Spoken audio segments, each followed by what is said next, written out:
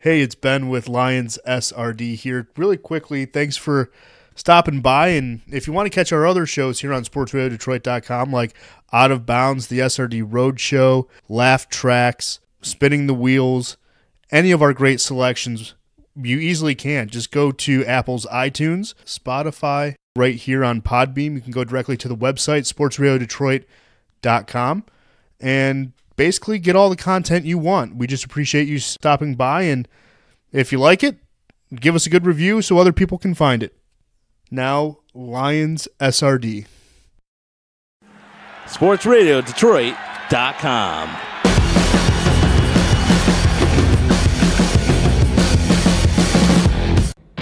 Let's go out and leave it all on the field. It's going to start with us. We got to make plays in order for us to win. All you got to do is do your assignment, nothing more. Let's go. Playmakers on three. 1, 2, 3, playmakers. Matthew leans in. He's got it. Wants to throw. Pressure comes set at the screen. Got it to Riddick. Riddick at the 15. Riddick 10. Riddick 5. Riddick end zone. Touchdown, Detroit Lions. He's to Abdullah right side. Got a hole. Abdullah 20. Abdullah 10. Shakes the man at the 8 and dances into the end zone. Touchdown, Detroit Lions. The action fake. He's going to throw. Rhodes does. It is picked off by Lions. Coming back the other way off the deflection. Glover Queen. Back to the house. Touchdown, Detroit Lions. Oh, baby, a big takeaway for 6. 38 seconds left. Bradford's got it on third down. Sets it, throws. It is intercepted. Darius Slay's got it at the 30. Slay inside the 25. Matthews got it. Looks right. Throws. Caught. Golden Tate. End zone. Touchdown, Detroit Lions. Barkley takes the snap. Back to pass. Looks. Rolling. Hit. Still alive. Now he's not. Going down. Sack. Back outside the 50-yard line. Terry Hyder's got it. Backing up. Looking for somewhere to go. Stafford's going to tuck it and run. Stafford at the 5. 3, 2, 4. End zone. Touchdown, Detroit Lions. Oh, Matthew took it home. Lions SRD on sportsradiodetroit.com. Hello and welcome to the latest edition of Lions SRD here on sportsradiodetroit.com. I'm Ben Salagi, joined with, as always, Marty Stouffer, all the way out, close to the East Coast, but just not close enough in Pittsburgh, Pennsylvania. Well, the good old 412. I don't even know the area code, so thank you for that. I appreciate that. The 412. But here's the 411. The Lions suck. I'm sorry. Like, after the past 2 weeks, watching them against the Bears, watching them against the Vikings, and we're just going to kick down the door and go hard after this question, because I thought the Lions had hope to be a playoff team. After the past 2 weeks, not only is the loss obviously against the Vikings hurt, but I'm looking at it and I'm like, there's no way this team's a playoff team. Like, to me, I just don't see it. What did the last 2 weeks, like, after you've been watching the Lions against the Bears, where Trubisky looked like the much better quarterback for an entire quarter, almost a quarter and a half, and then obviously Case Keenum, who's having just still this miraculous season. What's been your take from the last 2 weeks? Because for me, that's my take. The Lions are not a playoff team in any way, shape, or form. My take is the fact that I did not realize, and this is just my own take, did not realize how much we need Haloti Ngata. Yeah. Without Haloti Ngata, we went from being top 5 against the run to now we're somewhere near the bottom, and that's in a span of weeks. Mm-hmm. Like, I didn't realize, and you don't realize how big of a presence he is because he doesn't get the stats, and that's one of the things about stats that's really misleading. Like, you don't realize a guy's level of importance because he doesn't get all these, like, oh, well, Haloti Ngata didn't get 60 tackles this year. No, you're right, he didn't, but he clogged the lanes, forcing whatever running back to go this way, and that shut it down. So, like, realizing that outside of Ashawn Robinson, we do not have a defensive tackle that is worth his weight in salt. Like, they're just not good. There's no pass rush outside of Zettel, and he's been getting contained. It's abysmal. Jared Davis, who I think is outstanding, he has looked completely lost, and I think that's also because Haloti Ngata's not there. It's just the defense has gone completely in the drain. It's bad because Case Keenum, and I will go to my grave saying this, is not that good of a quarterback, but he has looked like a world beater the past 3 meetings against us. He torched us with the Rams. Mm-hmm. He kicked our teeth in this week, and he wasn't even terrible in the first game when he played against us. So I mean, it was just it was ugly. It's really, really bad. Yeah, and here's the funny thing too, because this is the second time in 4 years where the Lions had a great opportunity to overtake this division. Even last year, after winning on Thanksgiving, who was first in the NFC North? It was Detroit, because Green Bay, even with Aaron Rodgers, was struggling. So, like, it's something that, again, like in 2013, all the cards were starting to fall, like, you know, Detroit's way. Rodgers was hurt. The Vikings weren't really good. The Bears weren't really that good. You could sneak in to the playoffs, maybe even hang a banner that says NFC North champions. And this year, same thing, except the Packers aren't really dropping games because for whatever reason, Brett Hundley is still barely, just by the slimmest of margins, I'm talking millimeters, keeping his head above water.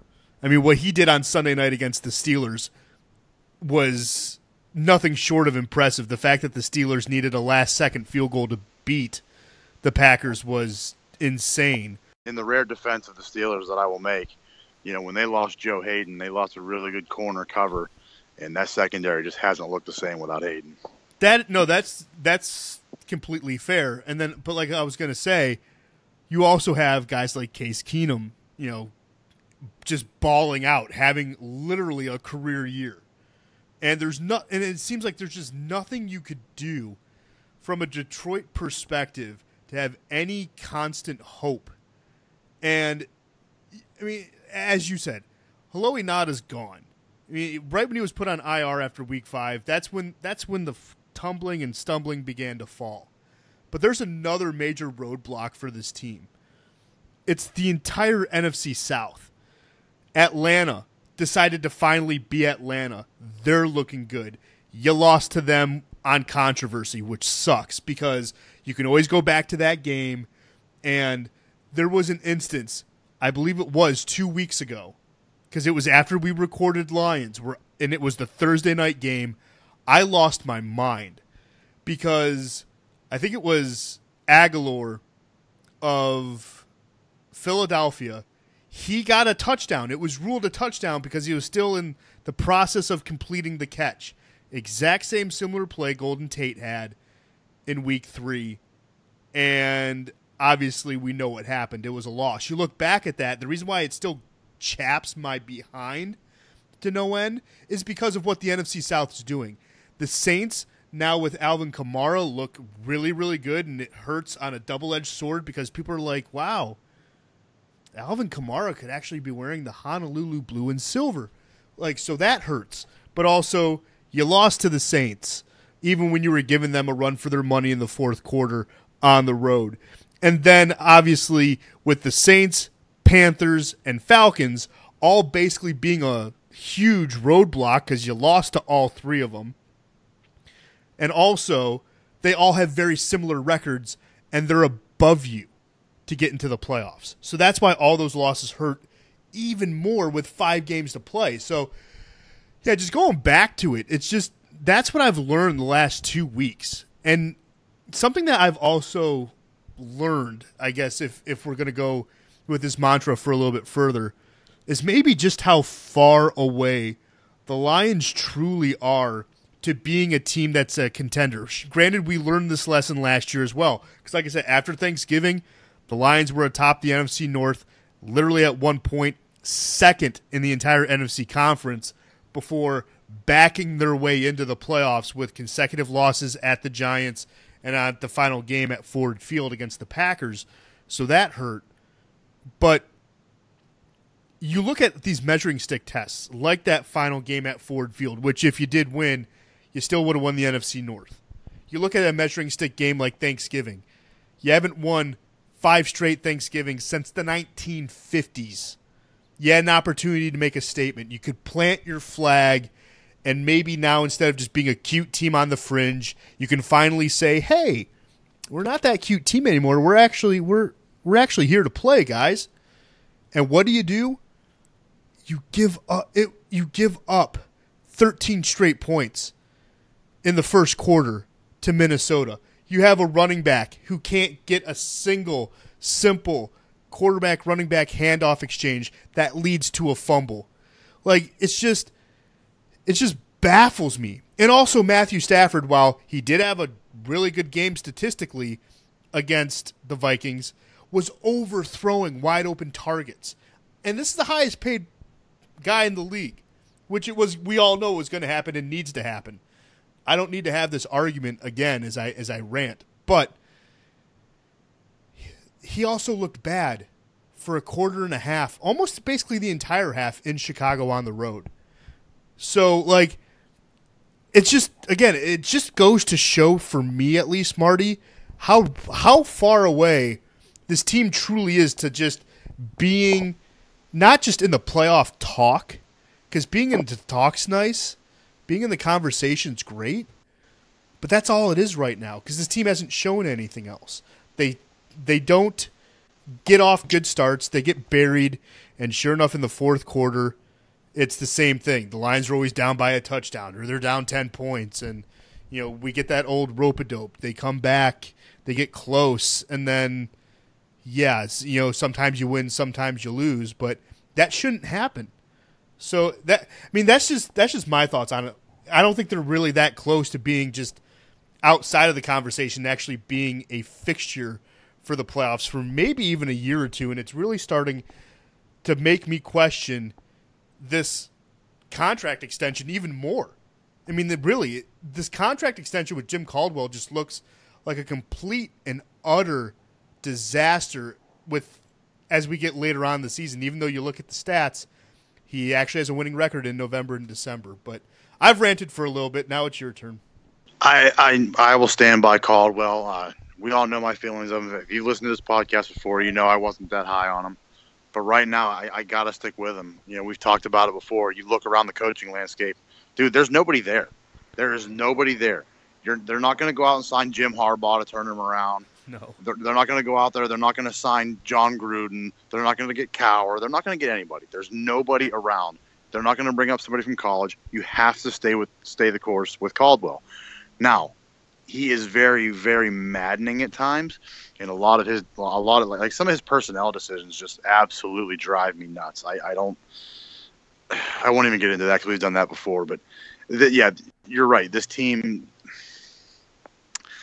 real close to being, in my opinion, out of the conversation because they can't get it together. I mean, at least when the Stafford was struggling in the beginning of the season at times, you at least had the defense to bail him out. You knew Killebrew or Slay or Robinson or whatever, Davis even. You knew somebody was going to make a big play and turn the game around. You don't have that right now. You can't stop a running back to save your life. Mm-hmm. God knows why. I mean, there's no hope right now on the defense. So once again, it falls on Stafford's shoulders, and that's all too familiar. But he can't do everything, and I'm sick and tired of the game. I mean, granted, the fact that he's getting paid $27 million a year, it's going to come back to his shoulders. But even Brady needs help at times. It's just you can't rely on one guy to do everything, and it's the storyline's getting old. It's just it's time to I don't know, something's got to change. I don't know what that could be, but I'll stand with Caldwell because there's just nobody out there right now. Well, there's Greg Schiano. I hear he's available, but no. Stop it. You are not in the mood to have any fun. No, that's fine. No, but I mean, I don't know what it is because I mean you're right. There really isn't a better option. I mean, you could always go back to the Josh McDaniels, linking with Bob Quinn and the Patriots. I mean, that's always going to be out there, but it's just I don't know. It's just something that. I think that's the most frustrating thing about this franchise and about this team is you're always so close, but then they keep moving the goalposts further away from you just bit by bit by bit. Like you think, okay, you have a good wide receiving core. You do. You have a good quarterback, but yet you don't have a running back. You finally have all of your starting 5 offensive linemen that you handpicked to be your offensive linemen. Are they really getting the job done yet? No, they're not. Not by any stretch of the imagination. It's just all these little things. Like you even said, Hello Inada on defense. This defense was good. They were turning over the football. They were being this top 5 defense that they're still in some categories for the impressive start to the season that they had, and rightfully so. But yeah, then you lose Hello Inada. Then then everything just starts to fall by the wayside. Anthony Ziddell gets, he has a great start to the year, and then he gets kind of lost behind because you don't have Hello Inada and you don't have an opposite pass rush because Ziggy Ansah is not 100%.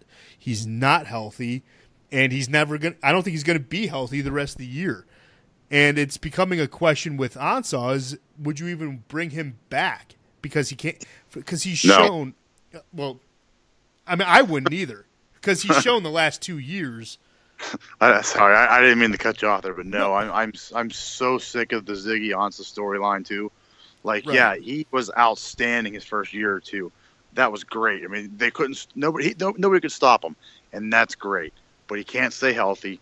We don't know what to expect out of him. I think it's just time to end that experiment. I'm so damn sick of this Ziggy Ansah. Yeah, no, I don't blame you either. I really don't. It's just something that, like, you look at all of this, all over again because are the Lions in the need of a top pass rusher? They are. Are they in the need of a good defensive tackle again? Well, they are. And you look through some of the names early in free agency and in drafts, and you're like, yeah, okay, maybe. But I don't know. At least one bright spot the past couple of weeks has been Marvin Jones through and through. I mean, a couple of the catches he made, especially on Thanksgiving, have been nothing short of spectacular, and he was even mentioned on Monday night for the You Got Mossed for both of his catches, the sideline catch and then the unbelievable double coverage Matthew Stafford, I'm just going to throw a prayer, and Marvin Jones answers it, pulling it down by his fingertips, maybe even by his fingernails at that point, holding onto the football and scoring. So at least that's been a bright spot because I know last year he started out hot and then faded out to oblivion, which I know a lot of people would probably be irritated with, but he's actually come back, which is nice. He's actually having a nice solid year. But it's just the things that with 5 games left, you still have teams that are beatable. Like I don't think there's any question about that if the Lions can win games or not. I mean, you have the Ravens. They don't look good. Jameis Winston might be back for the Buccaneers games, and you have to beat a Ryan Fitzpatrick no matter what. And then you have the Bears at home, which is another thing that's weird about this team, is that this team sucks at home but is really good on the road. Like, that's the thing that's baffling. And the thing that's really baffling about that, you have the Ravens on the road, the Buccaneers on the road, and the Bengals on the road. So that gets you to 9-7 if you lose to the Bears and to the Packers. So it's just, I mean, I'm not saying that this team is going to be 10-6, but they should be based on their record. I mean, the Ravens look depleted. Joe Flacco is hurt. They were showing on Monday Night Football Ryan Mallett warming up and almost going in because they were uncertain of what was going to happen, in that game.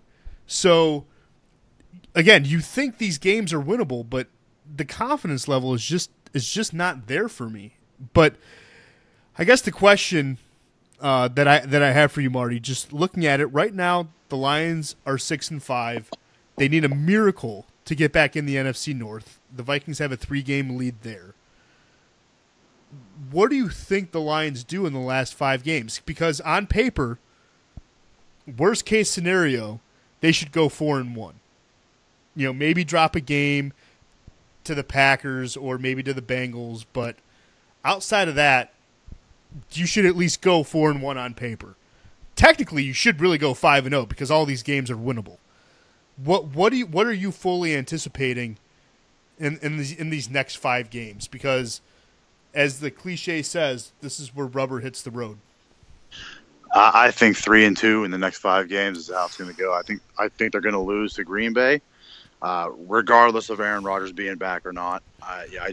You were talking about Hundley, how he's barely treading water. I guess I see it differently. To me, it looks like he's finally becoming comfortable playing. I'm not saying he's looked great. I'm not saying he's going to replace Aaron Rodgers this year. I'm not saying anything like that.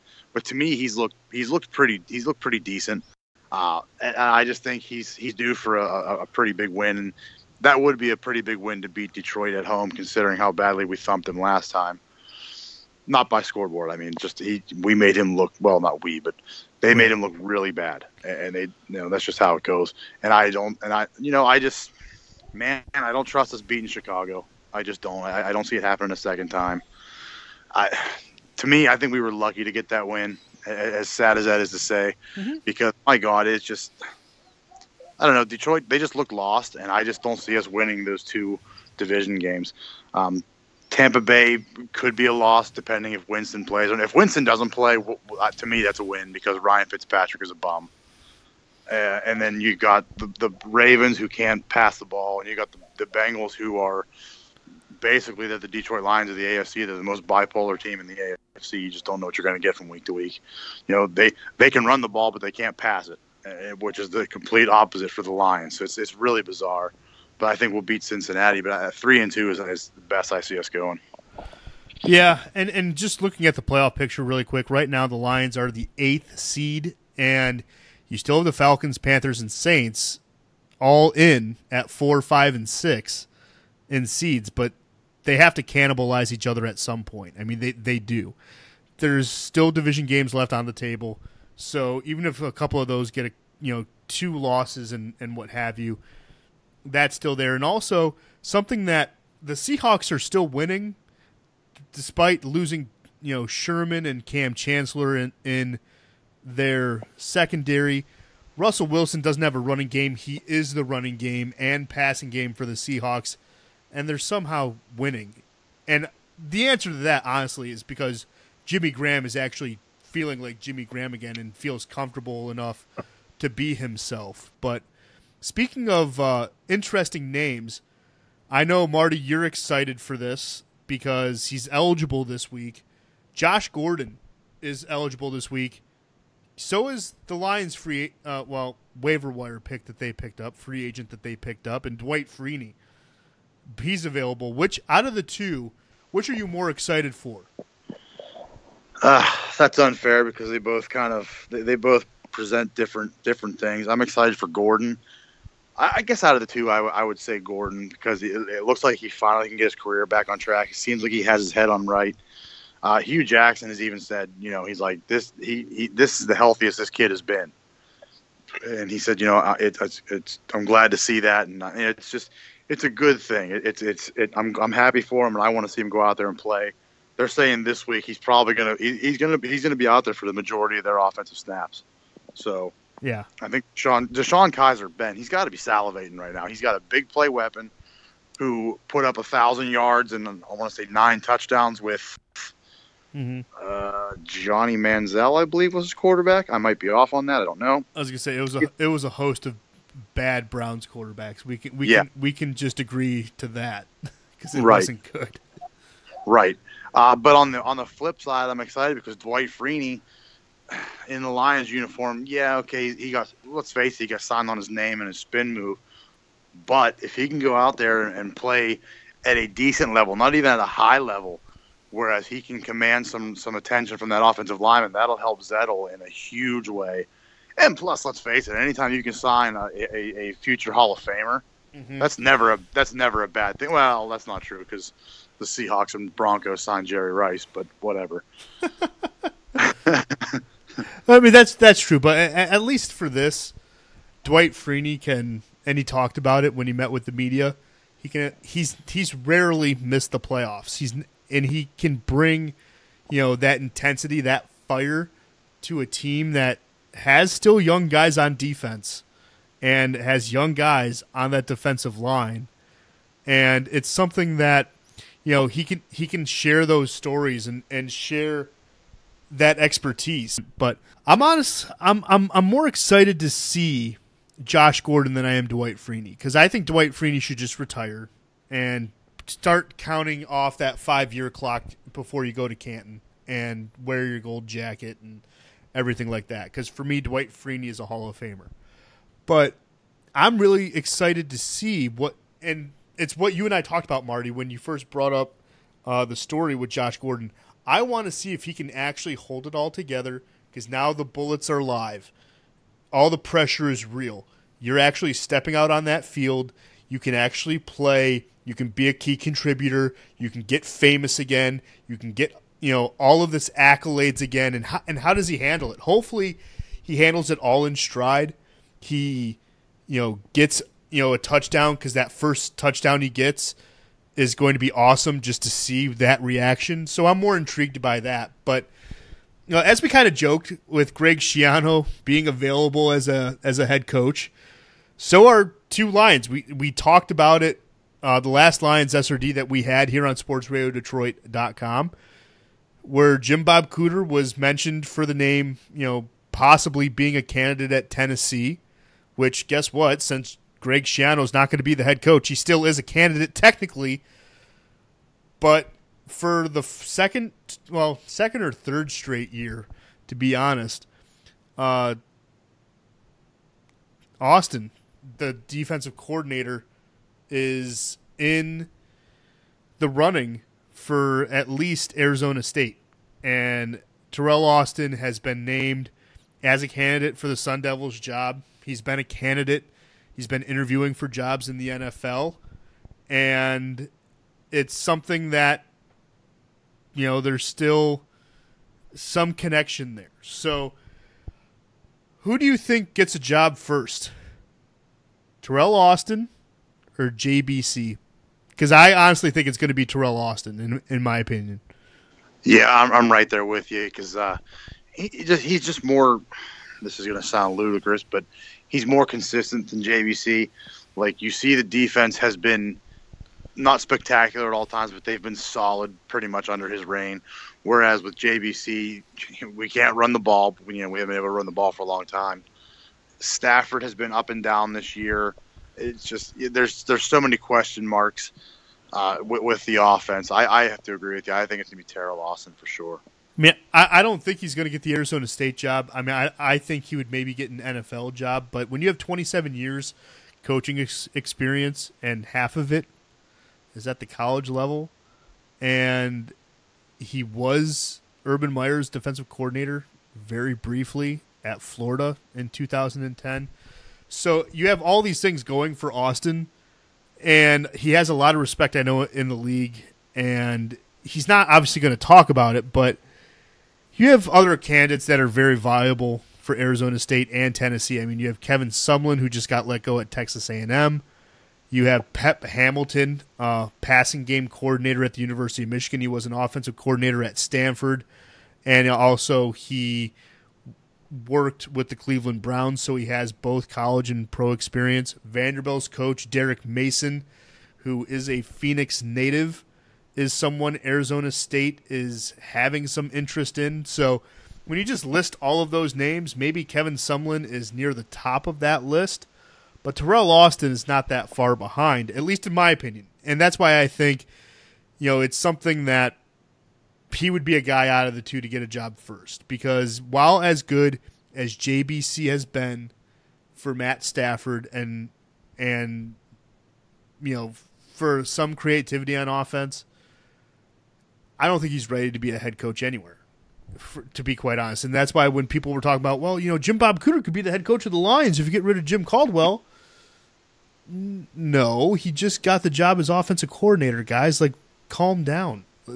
You need to have some experience. Yes, Jim Bob Cooter was at Tennessee when Peyton Manning was there, but they were both players. He wasn't a coach. It's just things like that. So, I don't know. Just, again, for me, Terrell Austin kind of gets that nod. I would puke in my peanut butter Cheerios if Jim Bob Cooter would get the head coaching job with the Lions. I would absolutely barf in my breakfast cereal because I'm just not sold on him, man.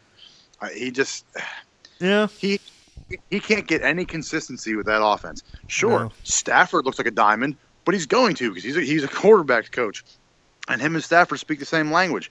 You know what, Jim Bob, fix the damn running game. Then maybe we'll talk about making you a head coach somewhere. No, I don't want to see him anywhere near a head coaching job right now. Well, and that's the thing too, because we've talked about it on this, and I know we've talked about it on the road show. At least I have when they ask me. But it's scheme with the running game. He just has a bad scheme with it. It's not good at all. But there's some interesting quarterback news, and this is the last thing that I have. I don't know if you have anything else, Marty. Maybe I'm stealing one out of your pocket, and if I am, I apologize for nothing. Because, well, Jimmy Garoppolo's finally going to get a start with the 49ers. It's finally happening. Someone who's not starting for the first time in 210 games. Well, it would be 211. Eli Manning getting benched and not being able to play. So they're going to go with Geno Smith out in New York, which basically means you've given up entirely.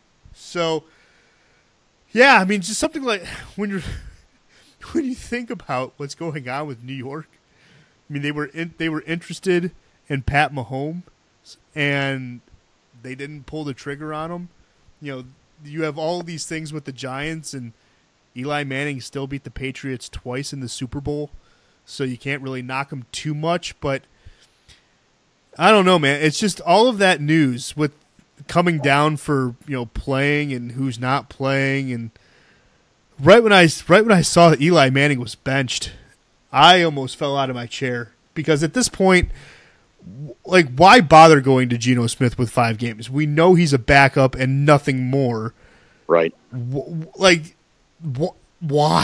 Like, I don't get that. Well, I don't know. I if you want to react to it, that's fine. I'm not expecting you to, but that news. I actually have a pretty insane. Strong reaction to this because I have a soft spot in my heart for the Giants. People don't know this because this wasn't Twitter wasn't around back then, but I do a lot of social media and it's all Lions and stuff like that. But I cheer for the Giants for a friend of mine that had passed away. He was 50-something years old when he died. He died of pancreatic cancer, and he was from New Jersey, so he born and raised a Giants fan. And he and I grew real close. So when he passed away, I kind of picked up his banner, and I cheer for them every year. If it can't be the Lions, I want it to be the Giants.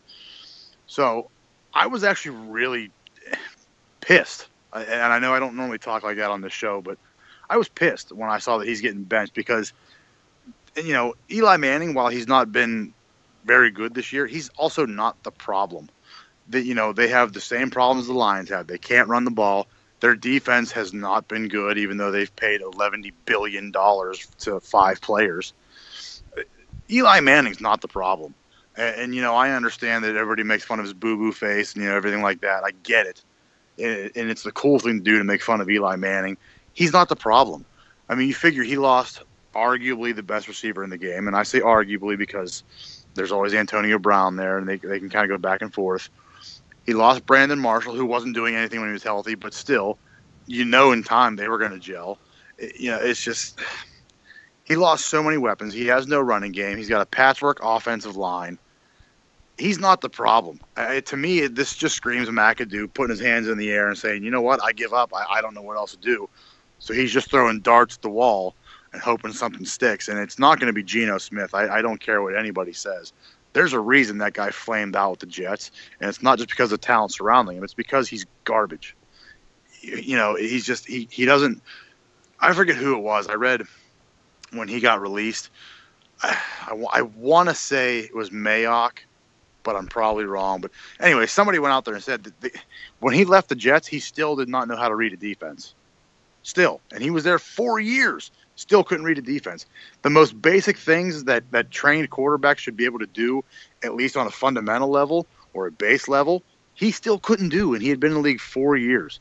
Mm-hmm. So what McAdoosh is thinking, I don't get it. I don't understand it. Like this is not going to help you save your job. It's not going to help you win games. It might help you win a game because the defense is probably laughing at them. It's just, to me, it's unfathomable, and I don't get it. I mean, you can see people like Sean O'Hara, Plexico Burris, Antonio Pierce, all these people just reacting with just such shock and disgust, really, on social media. It's disgusting. It doesn't, like you said, man, it just says he quits, and I think he's just trying to get fired. Maybe.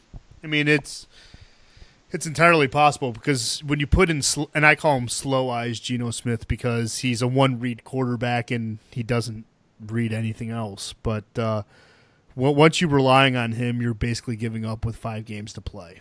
And at this point, you're probably tanking to go and see if maybe you can execute a quick trade to get up higher, than the 49ers to get a Sam Darnold or Josh Rosen or what have you, but you still have the Browns there too, who, even though they have Deshaun Kaiser, they still might take a quarterback, which to me is stupid, but that's still that. But outside of that, like I said, unless I picked your pocket, for which I do apologize, is there anything else you want a quick hit or? Because no, I was just gonna say, wouldn't the Browns drafting another quarterback with Deshaun Kaiser and Cody Kessler on the roster, wouldn't that be the most Browns thing ever to do, though? Hey, we're going to have 15 quarterbacks on our roster and not commit to any of them. Well, especially after the guys they wanted, allegedly, but didn't go after, like Carson Wentz and Derek Carr, and now all of a sudden, now they're just going to pick quarterbacks until they get it right again. Right. They were tied to Bridgewater as well, which on a personal level I would have loved because I get to see him more times a year, but in the same breath, I'm glad he didn't go to Cleveland because he'd probably be out of the league by now. Well, with the way Case Keenum's playing, Bridgewater's active in the offseason. You never know. It might be a viable option, and who knows, I might be clipping that when we have to break that news. But, yeah, that would be, I don't know, that would be kind of crazy, but not as crazy as what Chuck Pagano said on Monday during his press conference with that whole Groundhog Day thing, which is really funny because I know for a fact he had to have watched Groundhog Day on Stars because on my cable provider, and I can only assume he has the same one even though he's rich enough he doesn't really need to skimp on his cable packages, but Stars had Groundhog Day airing at 12 o'clock in the morning. So I recorded it because my cable provider allows on Thanksgiving weekend, free viewership weekend, all the premium channels are free to entice you to buy them. So I'm busy filling up my DVR with these movies. For example, I think it's the Movie Channel, which I think Star owns or whatever. They had all the Indiana Jones movies, which I own on VHS, but I've never owned on DVD, and I don't have like a digital copy of. For listeners, VHS or video cassettes. Right, yeah. Actual for our young listeners. I was going to say, our actual tapes. So what I'm doing, of course, I'm like, oh my God, Raiders, sweet, record. Temple of Doom, record. Last Crusade, and then like my eyes just lit up. But anywho, back to the whole Chuck Pagano thing really quick. I know for a fact he could not either sleep or he just woke up and had to go to work in his office or something because I know that Groundhog Day was on Saturday night, Sunday morning. So anyone who thinks that those references were kind of out of this world, nope. He probably watched it. I guarantee you. That's what he did, and that's why he referenced it. So it's not that crazy. But nothing really to add for this week's Lions SRD. We will be back.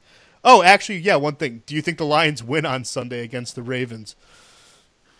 I'm going to say yes. I'm a big Flacco guy. He won me over with his Super Bowl performance in that playoff run. I love Flacco. I want to see him do well, but he can start to right the ship after this game. I just see us. I see us in his face quite a bit with Freeney and Zettel, and even potentially Killebrew if he's not playing safety at all times. Playing coverage rather, because we did lose Tavon Wilson. He's done.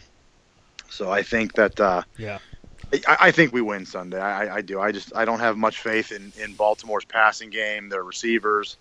I just don't. You know, when one of your leading receivers or quote unquote best receivers is 85-year-old Ben Watson, I just, you know, I have no faith in their passing game, and that hurts to say because, like I said, I like Flacco. But yeah, I see us getting a win. I'm going to say 27-13. I won't give a score prediction. I'll keep it short and sweet. If the Lions don't win, then the next Lions SRD is going to be me having a conniption. So, because at this point, like I said, every game's winnable, and you should win. Like, I'm sorry, if you want to put a statement, you have to go 5-0, and I would be pissed if the Lions win 3-2. But like I said, it's all the time. What? Go ahead. What? Me too. I'm right there with you. I think predicted it. 5-0. Yeah, I it. did. I did because that's what I think will happen. But man, they should go 5-0, but I just don't see it. Yeah, well, like I said, anything short of 4-1, I'm gonna be mad. But like I said, that's all the time we have. Thank you so much for listening. We will be back, hopefully, talking about a Lions win and seeing if Jalen Tabor actually gets more playing time, because the playing time he did have on Thanksgiving, not that great. But that's it. Marty, what do we say to the people? And we say good night. Good night.